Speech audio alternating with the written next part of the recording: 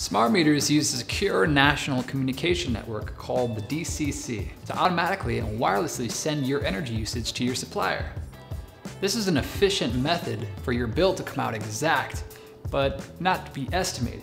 However, smart meters emit waves of RF radiation that many have found to be detrimental to your health. So before we make our Faraday smart meter cover, I just want to give you an idea of what we're actually creating. So this is a finished product here.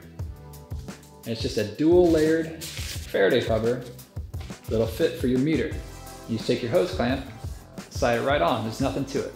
We're going to need a pair of scissors, a razor blade, and some TitanRF Faraday fabric. And we'll also need a hose clamp that'll fit your meter.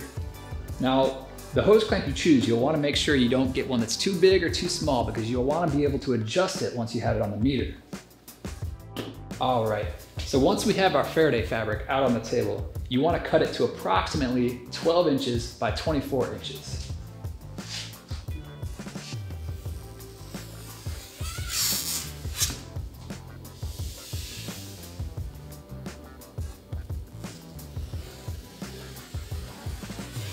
All right, so now that we have our fabric cut, we're gonna wanna go ahead and just fold it in half. Super simple, nothing to it.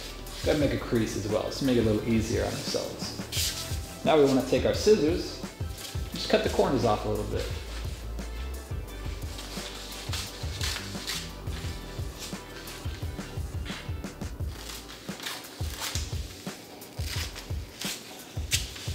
And there we have it.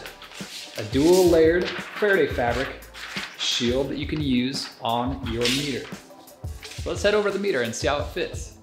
Okay, so now that we're at our smart meter, I'm gonna show you how to cover it properly. Again, the reason why we're doing this is we wanna protect ourselves from harmful RFs the meter emits. So the first thing you wanna do is take your Faraday fabric and line it up with the center of the meter. Okay? And once you have it centered, go ahead and take your hose clamp that we looked at earlier and just slide it over the fabric.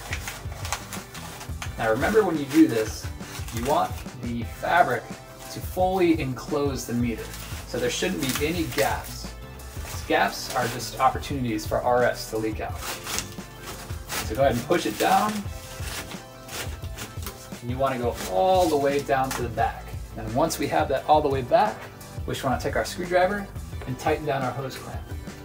Now when you're tightening the hose clamp, you want to remember to not make it too tight because we don't want to break the enclosure. Alright, so let's make it a little bit snug so it doesn't go anywhere. And that's it. Alright guys, we've reached the end of this video. I hope you found this tutorial helpful. Remember to like, subscribe, comment with your questions below. See you in the next video.